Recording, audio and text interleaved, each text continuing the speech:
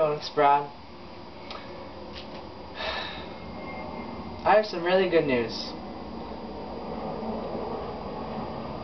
I've been through a lot lately, and I've really developed as a person. But it's been very hard. There's been a lot of ups and downs to it.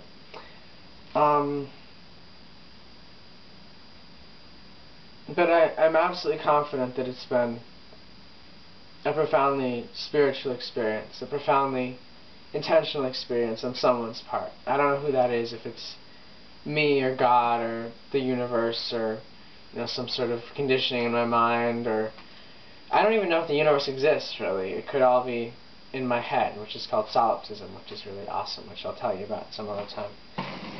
But I just wanted to make this video I feel really good right now, because I feel like the universe has just told me that my vision of progress and of transforming the world into something greater and more interesting and more dynamic and more chaotic and just I feel that God has just verified for me my very deep instinct that spirituality is not only about stillness, but it's also about motion, about acceleration. The universe, in many ways, the universe is going, our world is going too fast. We're using up too many resources, and we're all the bad shit about capitalism and all that. And people, there's movements to return to the earth and slow down and all sorts of stuff like that. But at the same time, we are just a hair's breadth away from transforming the world through technology from above. And we're already transforming people through technology. We're already making the meaning of what, how people socialize and how people connect, and just open source, Wikipedia, Twitter, things that are touted so much and also made fun of a lot because it's just technology. But it's not just technology, it's life, it's a new life. And so there's a lot of tension between those two ideas, and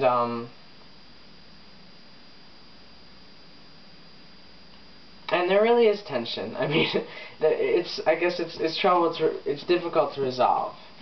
But I feel confident at this point that God has an answer for both.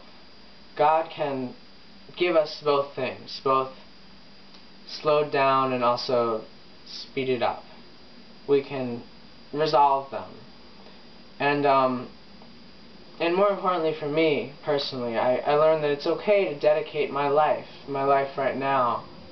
Well, when I say my life, I mean my life's work. It's okay to have life's work and be focused on transforming the world and just creating unthought of futures, like science fiction.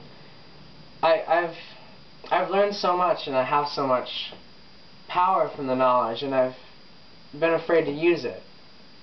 And you do need to use it cautiously and be sure that you're never hurting anyone. You can never intentionally hurt anyone.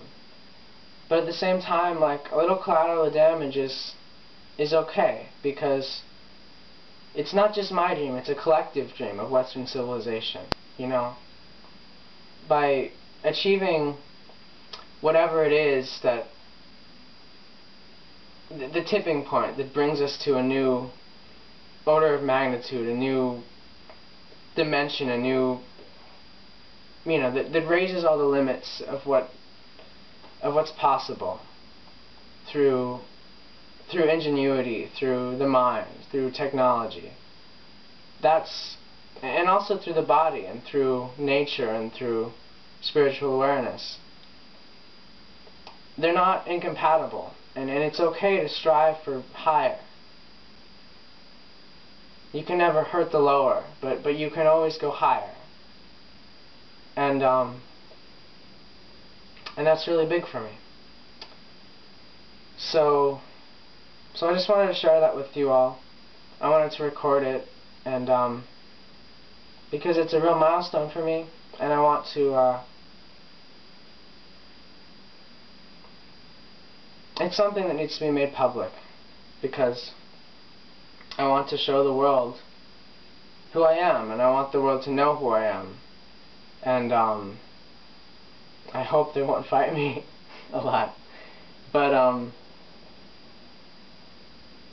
I also want to reassure people, you know, don't worry about the end of the world.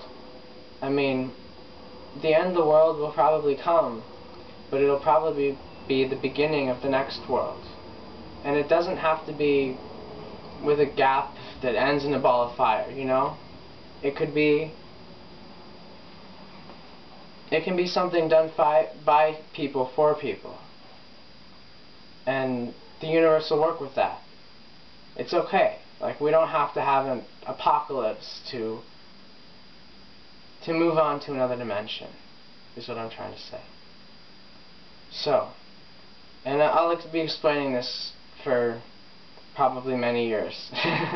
So if you have any questions, just hang tight. But go ahead and start asking, because that'll give me more starting points. So that's all. I've enjoyed talking to you all tonight, and I hope you've enjoyed listening. Love you. Bye.